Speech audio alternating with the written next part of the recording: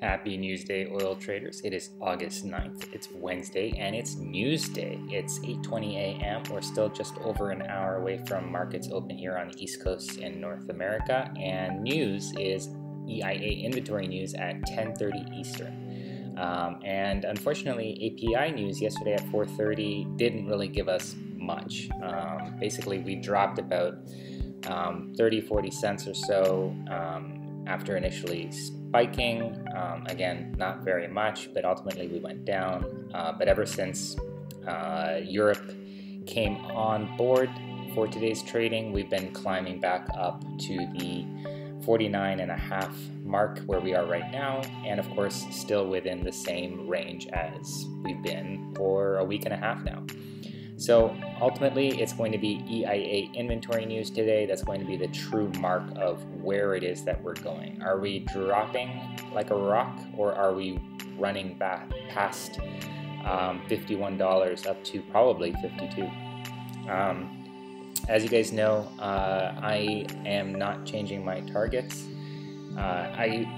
Looking back over the past week, if we flip over to the 7-day chart, in my case, there's a lot of missed opportunities, and I think it was just me believing too much in being patient and expecting that drop, whereas I should have really exited that short position from 49.5. Several times over. I could have played that, exiting below 40, below 49, and then re-entering again, at or above 49.5, because we've dropped and climbed back up several times now within this range, and I could have played this with my position for very small returns, of course, but nonetheless, it's a small return is better than no return.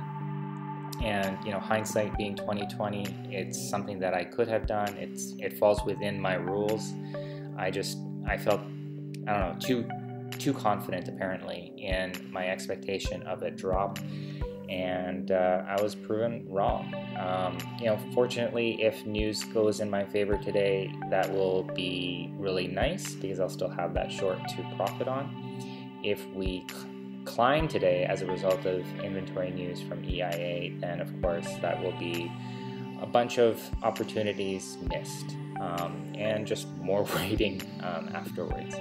If we do climb, of course, I'll be looking to enter additional shorts, probably closer to 51, but really it's news day, so I'm just going to be patient, waiting at least until Europe closing at 11:30 a.m. Eastern. That's an hour after the news event at 10:30 to decide where to enter.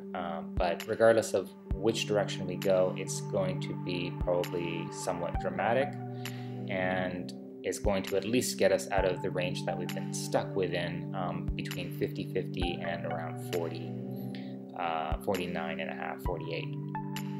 So that's my expectation. That's what I'm waiting on.